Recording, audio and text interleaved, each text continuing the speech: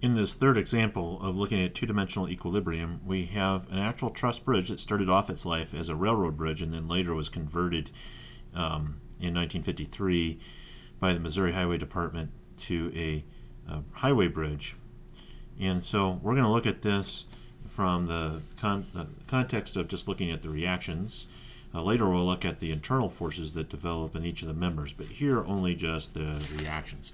And from that three-dimensional reality, we're going to create an abstraction, a model in other words, two-dimensional model of this truss. Notice we got lines where the members are located, and then we have, if we look at a close detail of the supports, a pin support at one end and a roller support at the other. Typically, the self-weight of the bridge is small in comparison to the live loads, at least for a relatively short span as we have here, a 100-foot span. And so what you see is represented is a specific location of traffic going across the bridge, 100 kips at joint B, 100 kips at joint C. Notice we have 25 foot in between those joints as a common pattern. That's called the panel from point to point in this particular Waddell A truss. Right? And just like in every statics problem, we start with a free body diagram, and some people like to simplify their free body diagram down into just its bare essence, and when they do that, they will then represent not so much the internal workings of the structure, but rather they'll do a simplification of the sort of outline of the truss, the critical kinds of pieces. And that's okay. I don't particularly care for it. I like to go ahead and take the time to do the rest of it. It just seems like there's something missing if I don't include all this interior work. In a simple bridge like this, that's not really that big a deal. In a bigger truss, of course, you might not want to do what I just did. You might just want to sort of scribble through the middle. But here we've got the applied loads of 100 kips at those two joints. And then at the roller, since the roller is on a horizontal plane, we replace that roller when we strip it off with a possible reaction value in the vertical direction, perpendicular to the plane. Over at the pin, we're going to put two independent reaction components. And we can reasonably guess what's going to happen with these reaction components, that in this particular case, with these loads being applied in the middle and the supports at the outer edges, it's reasonable to anticipate that they're both acting in an upwards direction. So over here to the right at the roller, that's E, so I'll call that E sub Y. And then over at the pin support, I've got a vertical that's A sub Y. And even though you might regard that the horizontal is a trivial one, and that its value, you can tell right off the bat, is going to be 0. I'm going to still go ahead and draw it and pretend that I don't know that it's going to turn out to be 0, and just show a direction to the right. It could have been any direction that you wanted to use. And then from here, once we got a properly drawn free body diagram and with the goal to find the reactions, we're going to do that using our equilibrium equations. And you always have to ask, do we have a concurrent force system or do we have a non-concurrent force system? In other words, do all the forces pass through a common point or not? If not, it's a non-concurrent force system. That means we have three independent equations of equilibrium. And so one of the trivial ones would be to just go directly at sum of forces in the x. You got to choose a sign convention for that equation. It has nothing to do with the global structure. It's just whatever you want it to be. X is the horizontal direction. I'll take to the right as positive. I only have one term. That's AX.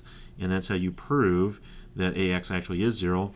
Remember that this whole equation has to be set equal to 0 for equilibrium.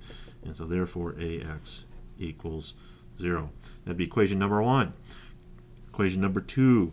Let's write one that we can get another one unknown in the equation. And let's go after EY. But we've got these other two reaction components, but if I sum moments about point A, choose counterclockwise as positive, and you'll see Y in a moment, and I gotta go left or right here. AX and AY pass through point A, so they have a 0 moment arm. I'm not going to bother to write them.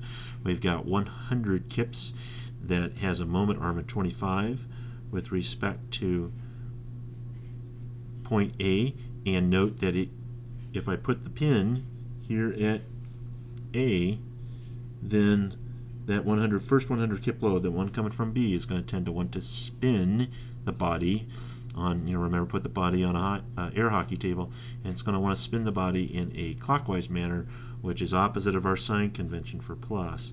So that means that in that term I get a minus sign. Likewise for the second one, but it picks up a 50 kip or 50 foot moment arm.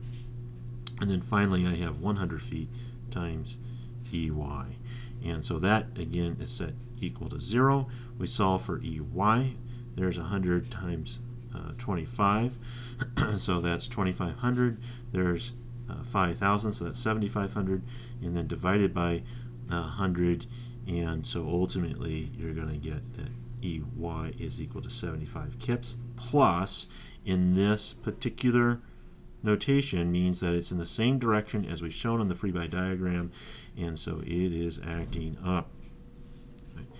That gives us EY. Now we could do sum of forces in the Y. It's a nice, simple, easy one to write.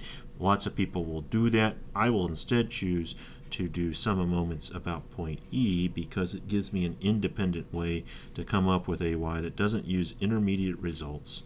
And so let's now do clockwise as positive, and we'll have 100 times AY minus 100 times 75 foot to go from B all the way over to E, and that's a perpendicular distance, so I'm good there. Minus 100 times the 50 foot, and we set that equal then to 0 for equilibrium, and we then of course see we've got that's 5,000, that's 7,500, so a total of then when divided by 100, the AY is 125 kips acting up. Okay, and so we found them all. It's always good to come back now and summarize this in a nice, clean way that we have AX equals 0. We have EY equal 75 kips acting up, and we have AY equal to 125 kips also acting up.